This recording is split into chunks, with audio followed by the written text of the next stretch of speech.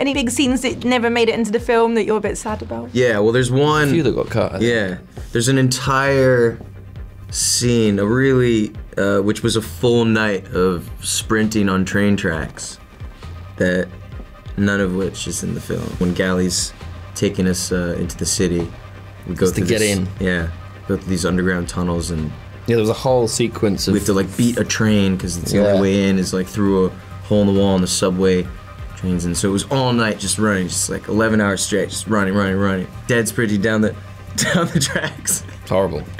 That's not even in the movie. Not even. The scenes this time, we shot a lot of stuff, and there's a lot of great scenes with some characters that return in this movie that we lost a little bit. Maybe just for runtime, and unfortunately it's a longer movie than the previous two, but we had to kind of take some stuff out. But there's some really great stuff that I think fans, in particular, will like seeing in this time for sure. Dylan was saying there was a big train track scene where you were running, they were running all night. Yeah, there's a big subway scene essentially between a bunch of characters that. You know, it was a really kind of a thrilling, probably the most Maze Runner-y scene we've had in this movie actually, and it just got cut for time, unfortunately. But it's an exciting scene, and unfortunately there's a lot of VFX involved, and it had to see the cut on the floor.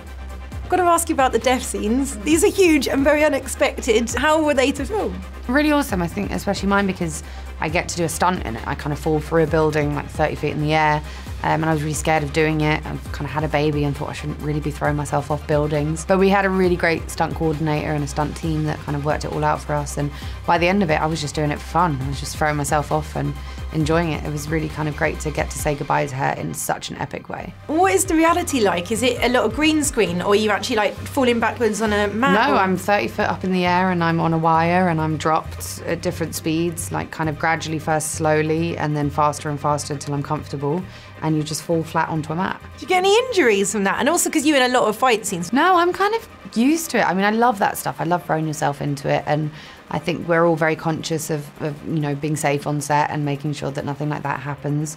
So no, everything was done very well. And your choreography scenes, how long does it take you to like prepare ahead of doing some of the fight stuff? We prepare quite a lot from like day one of pre-production, so we'll do it for months and months beforehand, so that when we get on set, we can do it very fast and we can do it very safely. Was there any punching someone in the face by accident? No, I don't think so, actually. Not on this one. That's happened a bunch before. I think Will punched me in the tit once. That wasn't fun. Do you still tease him about that? I punch him in the tit constantly. Obviously, we're always kind of, you know, tied sort of to the books. You know, we even though we change some things, we try to stick to the broad strokes of these books. And you know, book fans have some certain scenes they know are coming, and maybe they haven't, maybe they don't. We'll see. But yeah, it was always fun to shoot those scenes. There's a lot of pressure to those things, and hopefully the fans will appreciate sort of the effort we took to them. You know.